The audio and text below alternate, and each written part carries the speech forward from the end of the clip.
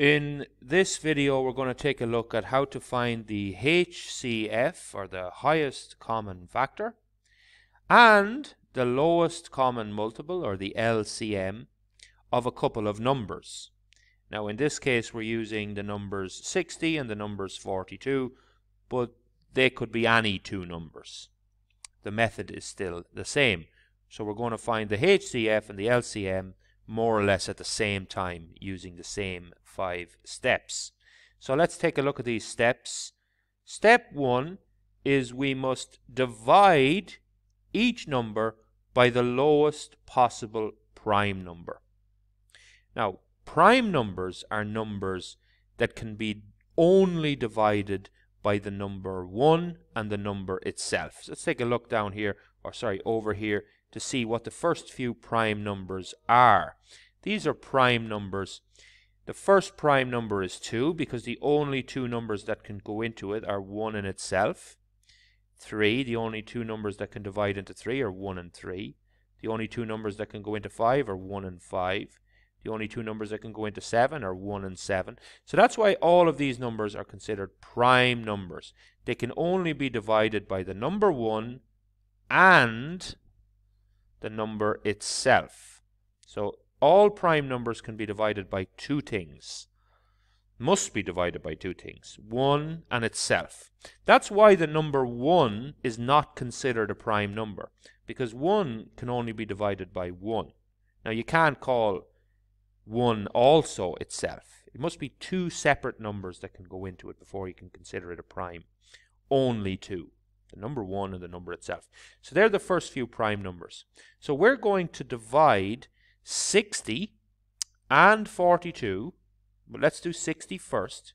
We're going to divide 60 by the lowest possible prime, whether that be 2, 3, 5, 7, 11, etc. So let's start and try with 2, because 2 is the lowest possible prime. And we type that into the calculator, 60 divided by 2, and yes, it goes in 30 times. So now I repeat this until I get to 1. So I repeat, so I try to divide 2 in again, 2 into 30 this time, and I get 15. So now I try and divide 2 in again. Now 2 doesn't go into 15. So I'll try the next lowest possible prime. And the next lowest possible prime is 3. And 3 does go into 15. It goes in 5 times.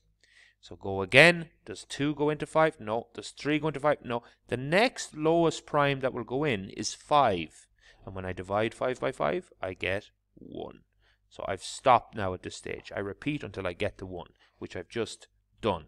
Now I do the exact same except for the other number, and the other number is 42. So I divide by the lowest possible prime, which is 2. And when I divide 42 by 2, I get 21. And I go again. Try and divide it by 2. No, 2 doesn't go into 21. So try and divide it by 3. 3 goes into 21. It goes in 7 times. Try and divide 7 by 2. No. 3. No. 5. No. Of course, the next lowest prime number that will go into 7 is 7 itself, and that will go in once. So now I've done 42. So I've done the first two steps. I've divided both numbers, 60 and 42, by the lowest possible primes until I get to the number 1. And now I'm on to step 3, which is I'm going to list these prime factors. So what are the prime factors of 60? Let's see. There's the number 2. Okay, 2. There's another 2. Okay, 2. There's another 3, or there's a 3. And there's a 5. So they're the prime factors of 60. And what are the prime factors of 42? That is 2, 3, and 7. See where I got those from? 2, 3, and 7. They all go in to 42. They're the prime numbers that can divide in to 42. So now that I've done that, I'm on to my final step, step 4, and I'm going to, sorry, I still haven't done this part of step 3. Sorry, step 3 contains this bit here. I have to draw a Venn diagram to represent this information. So on the left, I'm going to have the set of 60, and over here, I'm going to have 42. So I look at the elements I have in each one. I have a 2 here and a 2 here, so that's in common. So that goes in the middle. I have a 2 here, but I don't have one, but I have a 3 here and a 3 here, so they're in common. And anything in common goes in the middle, remember.